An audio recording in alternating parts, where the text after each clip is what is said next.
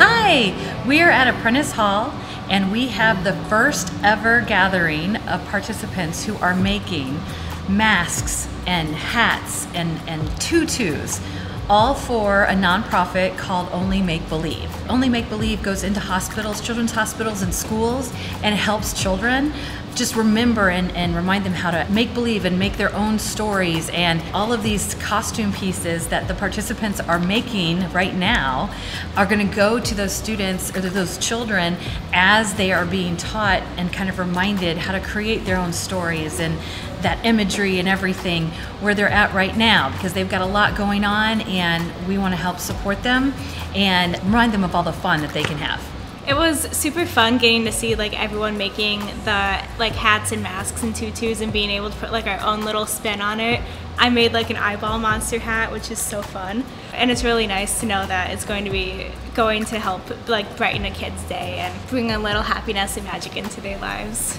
I created a white rabbit mask based off Disney's Alice in Wonderland. And I hope that whoever receives that mask really enjoys it and that they feel like they're in Wonderland. I'm studying to be a child life specialist in school right now, and getting to create things like this for children, especially children in need who are hurting or in pain,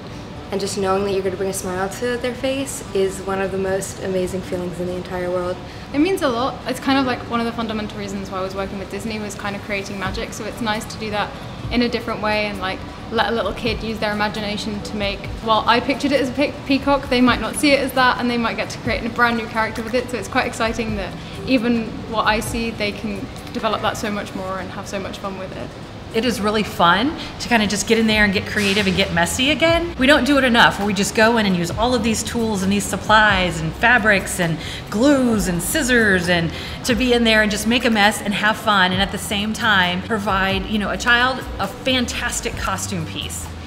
Take time, not just for yourself, but for other people, and really see what really as a whole Disney is about and what you're capable of doing.